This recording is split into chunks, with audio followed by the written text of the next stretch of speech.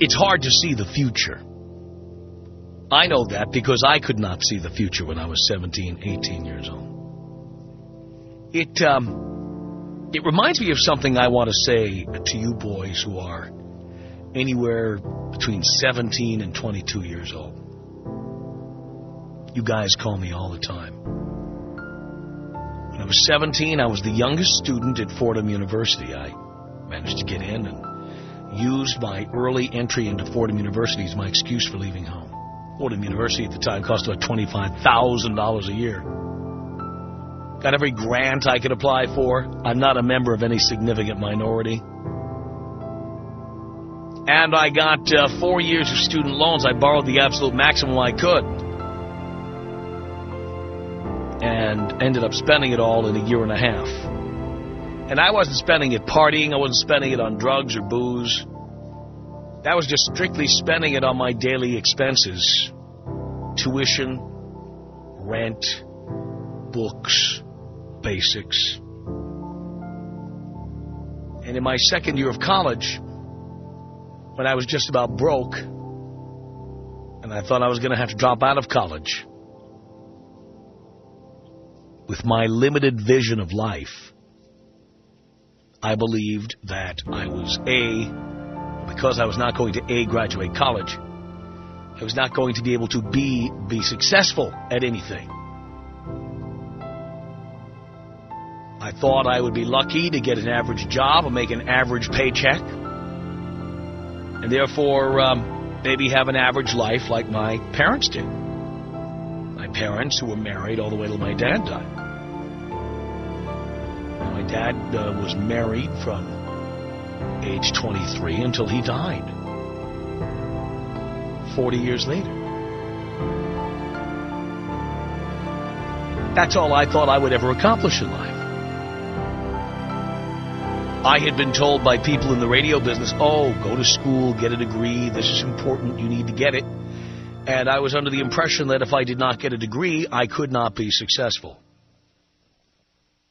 I also had a meeting I've discussed with you on the radio with a program director, a guy named Dennis Moore, who was at a radio station named WGLI in Babylon, Long Island. Dennis, clearly thought he could see the future. Told me I had a lousy voice, a heavy accent, a speech impediment, and that I should consider another line of work because I wasn't going to succeed in radio. And I believed him. After spending a couple of days wanting to slip my wrists, I believed him. And so when you combine the fact that I could not afford to finish college, and the fact that I've been told by a guy employed in the radio business that I would never succeed, I decided that I would do the next best thing. I would get married and be happy. Fortunately, I didn't want to have children, because that really would have dug my grave in any number of ways. But I could not see the future when I was 22, 23, 24. And I was spinning my wheels trying to get into this business. My marriage ended because my wife at the time decided she wanted to have kids, and I knew I couldn't do that. I continued spinning my wheels. I'll never forget when I was 23, I had a job at Citibank, answering the 800 number. Ever get your Visa card at the end of the month and it says, if you have questions about your bill, call this number, 1-800, whatever the number is. I was one of the people who picked up the phone. I was at the call center before it moved to South Dakota or wherever it is now, or India, whatever. And there I was, answering questions about people's APRs, about duplicate charges on their Visa bill. And at that point in my life, I thought that I had reached the apex. Like, this was as good as it was going to get. And I did a lot of things at the time that in hindsight appear to be self-destructive.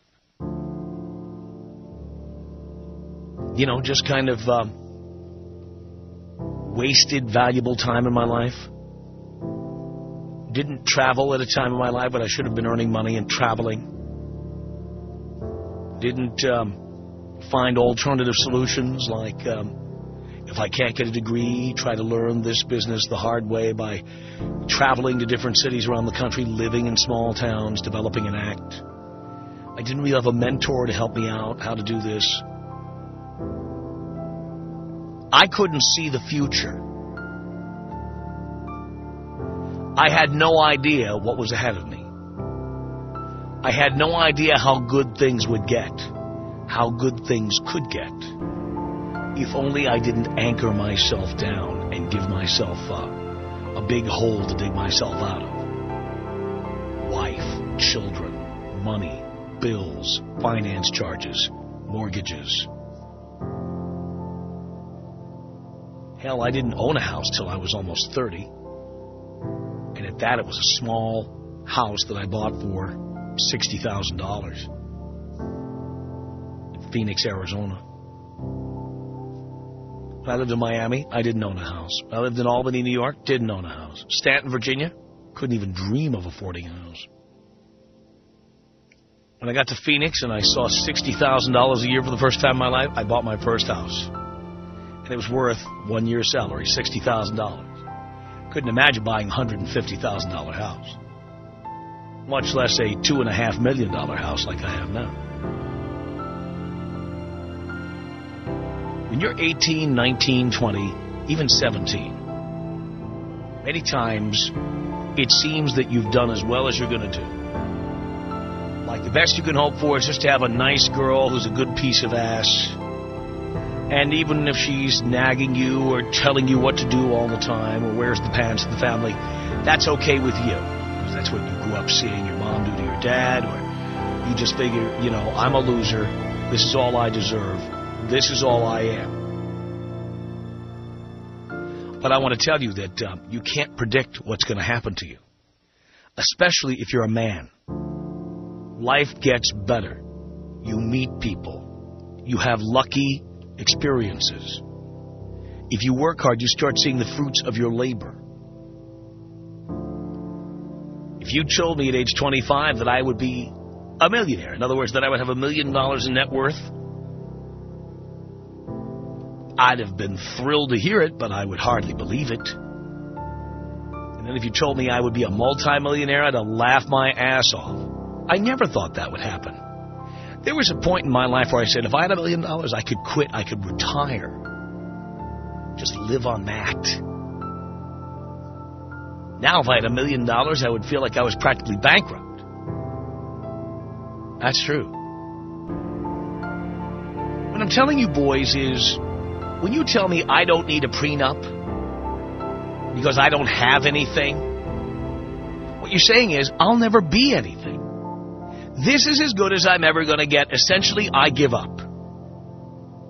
And at 18, you can't say that. At 19, 20, you don't know. You don't know. What I'm telling you, boys, is not to have all these obligations at a young age that you don't understand. Getting married will cost you hundreds of thousands of dollars, whether it works or not. More if it doesn't work. Having a child, raising a child from birth, costs about $250,000 now, over 18 years. That's a lot of money. There's always the possibility that the woman you're with will turn into a complete bitch and kidnap your kid and you'll never see him again. Do you really want that? You can't see it now because she's such a nice girl, but you never know who she's going to meet. The guy down the block, the pizza guy, an attorney, somebody who will say to screw you over. Did you hear the guys who called in and got screwed over?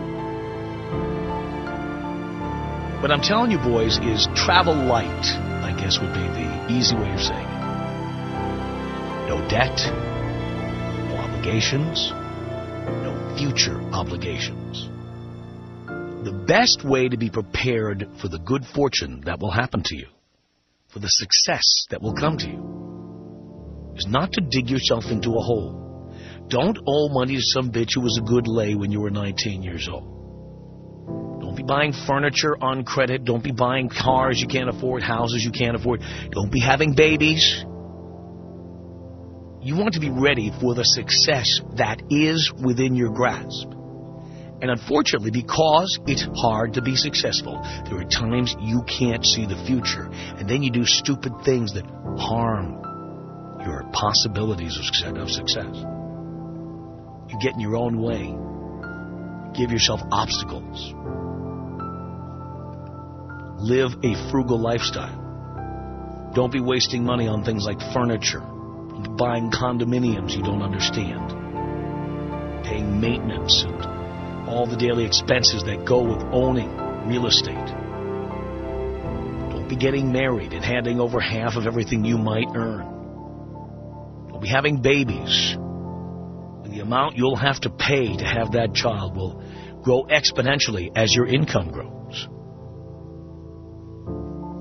Even if you can't see the success you could have in the future, live your life like you are going to be successful. Don't make some of the mistakes I made. Some of the mistakes I didn't make because I just put my foot down.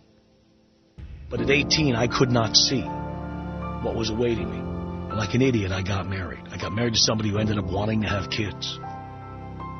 It will kill your opportunities for success. My best friends in the whole world was a promising photographer. And he was amazing. And he married a single mother. One day I walked into his dark room, and no longer was he developing film in there. He had stacks of bills. Bills he had paid, bills that needed to be paid, bills he couldn't afford to pay, all in separate piles. He said he didn't know that being a parent would be this expensive. And he ended up having to sell off his photographic equipment and go work for his dad's factory. This is a 100% true story. I learned at 24 years old. I saw what happened to my friend. I said, this is not happening to me. And it was at 25 that I said, you know what? I'm going to Virginia. I'm becoming a radio guy, no matter how little I make, and I'm going to work at it until I am as good as I can be. I'm trying to pass this experience on to you boys. I don't tell you not to get married just so you can get laid. I'm telling you this so that you will be able to be successful without having a dream killer living at your home. A woman telling you don't come home late. How come you're at work all the time? How come you're schmoozing people all the time? How come you're having drinks with clients all the time? How come you're traveling out of town all the time? And all the other things women love to say to you. Don't let that happen to you. And if it has started happening to you, kick her out the door today.